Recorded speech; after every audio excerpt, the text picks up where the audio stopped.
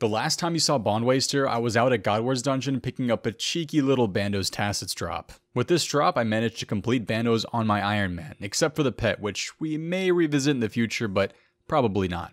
There's two things that need to change on this account. The cheese cape on my back needs to turn into a burnt cheese pizza cape, and that total level needs to hit 2200. For that to happen, I need to tackle some of the lower level skills on my account. Unfortunately, those skills happen to be my least favorite skills, runecrafting and mining. The thing is, I know I can grind those out if I just find the right TV show or movie to watch, so in the comments below, let me know a show that you watch to help you get through a boring grind on RuneScape.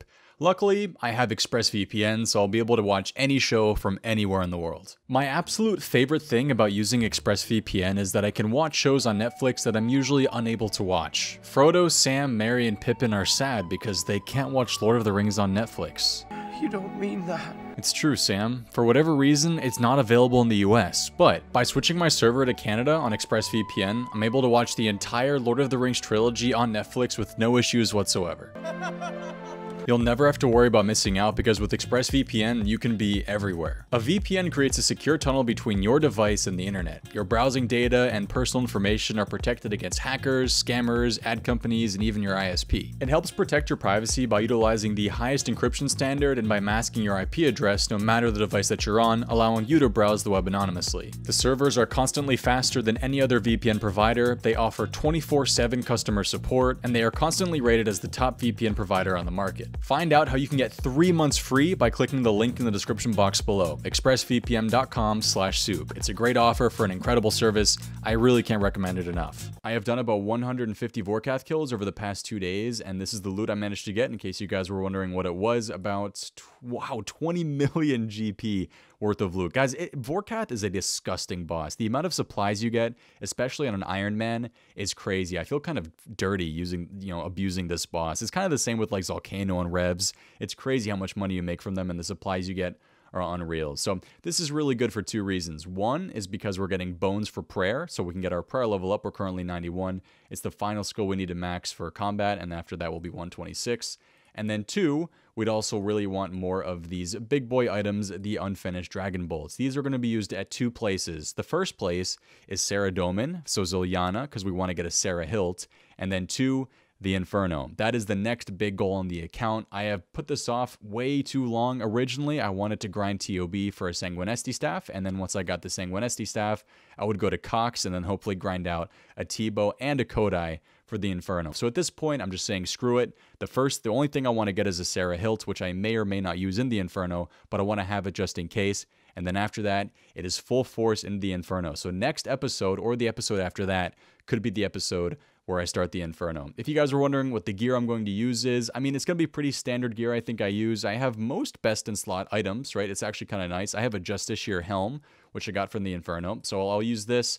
I'll use my ACB. I have Armadillo. I have most of the good items that I'll need. I'm not going to use 4 chain skirts, but I'm going to have most of the good items that I want for the Inferno. I'm going to practice it a lot, and hopefully I can come through for you guys. So that's the plan for now. All right, so we have just finished doing about 150 Vorkath kills on this account, and we now have a total of over 1,000 of these dragon bolts, which I needed for Sarah Domen. So if I just get out this stack right here, where are you, bolts? There's 1, and there's 2. So we have all of these now for Sarah, and hopefully we get lucky on this SGS here, get ourselves a Sarah Hilt, and then finally, step 3 out of 3 is done, and then we can start off on the Inferno. So, got these Dragon Bolts, time to go to Sarah. 135 Sarah Domen KC, and we have 1 Godsword 3 to celebrate that. 159k, don't care about the value, but I think this is the last one we needed for Godsword Shard 3s. So yeah, that's kind of nice. Sarah Domen Sword, 160 KC. I think this is I don't even know. I think this is maybe my 3rd Sarah Sword here now, so 3 and 160. At this rate, I should start making a Sarah Sword emote. But, ads, man, these things are 700k. That is crazy. They are so cheap now. But, it looks cool on the ground, I guess. I'll take it. God Sword Shard 1.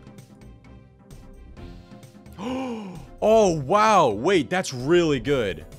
It's really late on this account. It is really late on this account to even use the Zammy D'hide top. But the Zammy D'hide top is really good. It's one of the best D'hides you can get. I just don't know where I would use it anymore, seeing as I'm 3.5 years into this account. I could have used this like 2 years ago, but it's cool to get, I guess. Maybe in the future, it'll be useful somewhere.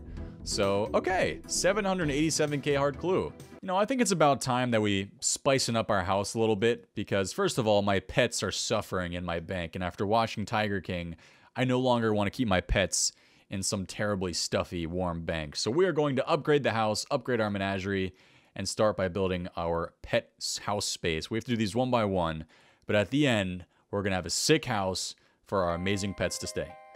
This is for the tigers. Even though my cash stack is 1.3 mil, this costs 975k.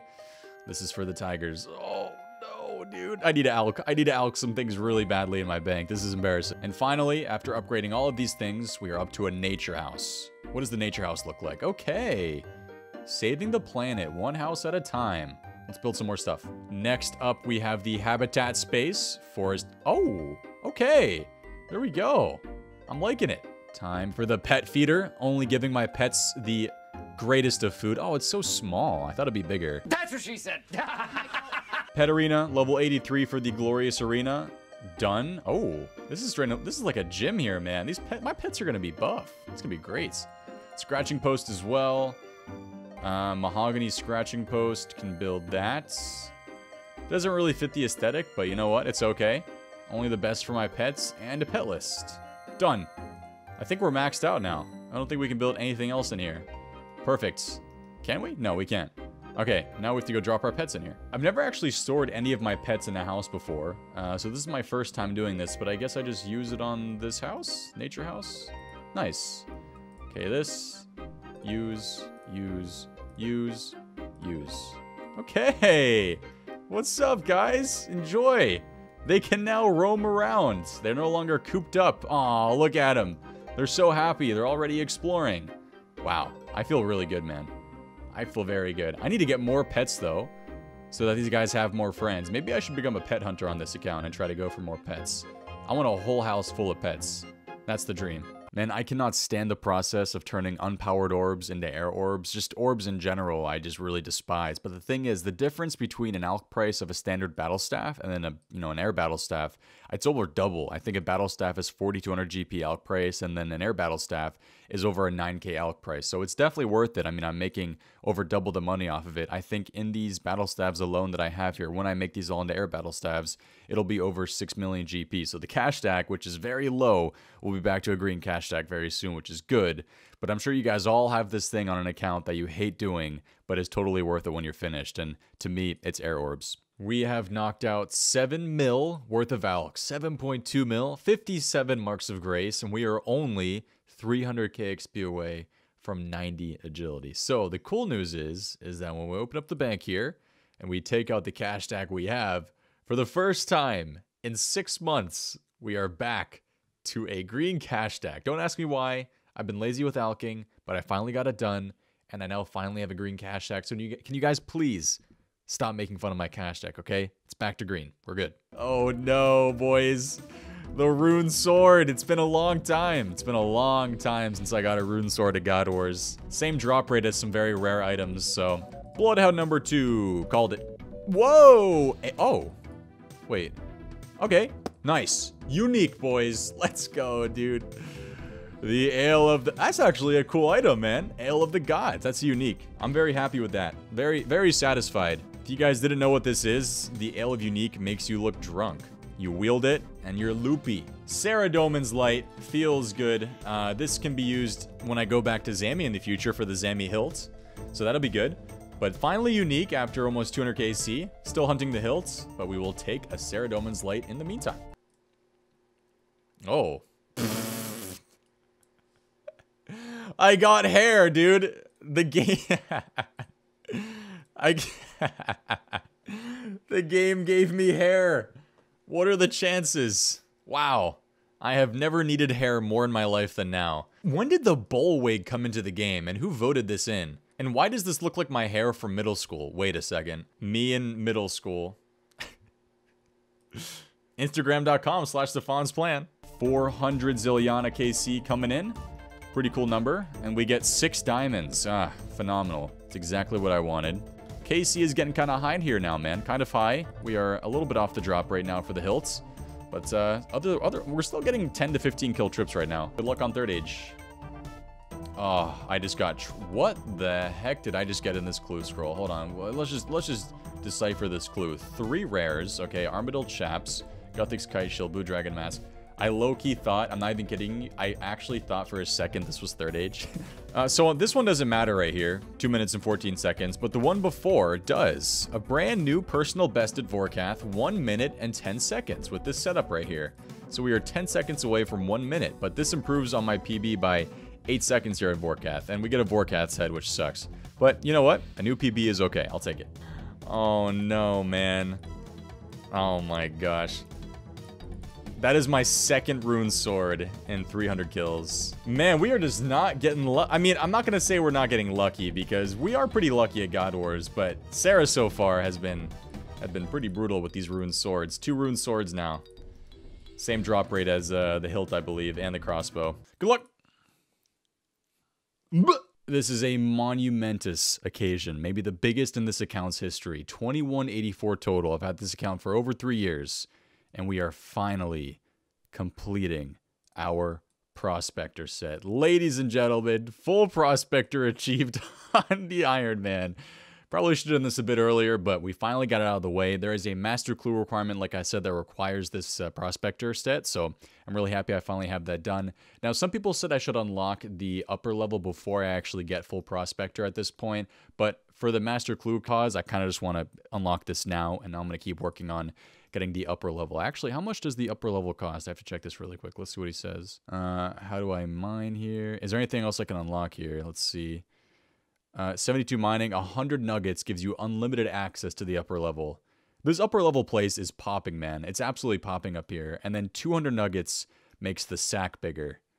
Nice. Well, I don't have the nuggets for either of those. I think I have 6 left in my bank. So I probably should just get 82 so I can get the boost for the diary, like I said. But, probably something to work on. 2184 total. I missed it, but we actually hit 500 kill count at Vorkath. The reason we always have to come back here, you guys have probably seen quite a few clips, is because we need these Dragon Bolts, not only for Saradomin, but for the Inferno. So it kind of stinks because the only place to get these are Rune Dragons and Vorkath. So you guys are probably going to see quite a bit of clips at Vorkath or Rune Dragons while I hunt for these Dragon Bolts. So hopefully we can get some more here. In my last video, I showed you guys something called the Banked Experience plugin on RuneLite, and it pretty much tells you exactly how much banked experience you have. So for example, let's say for smithing, if I go to my plugin right here, click on the Banked Experience plugin, it tells me that I have 98 smithing banked on this account. So 6.2 million smithing XP is banked up. As you can see, everything matches up here. Gold, silver, Addy, ore, mithril, all that stuff. It tells me exactly how much XP I've banked, which is really nice for maybe predicting how much more longer I have to grind something or how much total level I actually have banked up on the account. For prayer, for example, if I choose the Wildy Altar option, if I use the Wildy Altar, I have 93 prayer banked with the supplies I have on my account. So a lot of you guys were wondering how to actually get it. I'll show you. I think I showed you last video, but I'll show you again.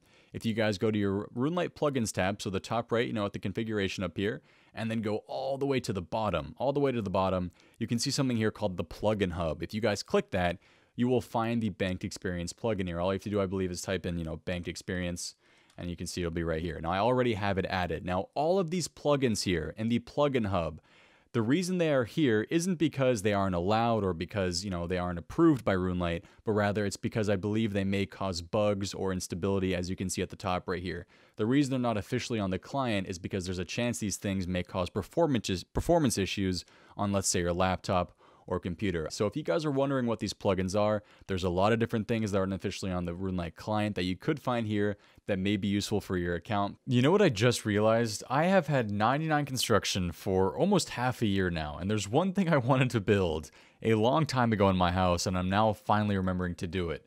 And that is to have the Spirit Tree and the Fairy Ring in my house at the same time. I've always had the Fairy Ring, but not the Spirit Tree. I don't really think it's important to have the Spirit Tree in your house as much these days, as the Spirit Tree teleports aren't as useful as they used to be, but it's still a really good accomplishment to actually have it in your house. I mean, it requires 95 construction. So yeah, we have the 10 mushrooms, we have our Spirit Tree or our Spirit Sapling, and we have our lovely little fairy enchantment. So let's just go ahead and build that. What am I missing?